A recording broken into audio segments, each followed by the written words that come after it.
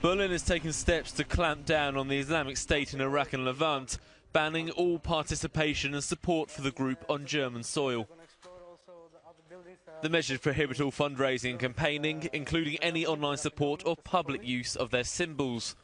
The country's interior minister outlined why such laws were necessary. The terror organisation Islamic State is a threat, also for Germany's public safety. We must prevent radicalised Islamists from bringing their jihad to our cities. Alarm bells were recently raised when a group of hardline Salafist Muslims were seen patrolling the streets of Wuppertal in Westen Germany, calling themselves Sharia police. Berlin has also expressed fears over German citizens going to fight in Syria and Iraq and returning radicalised.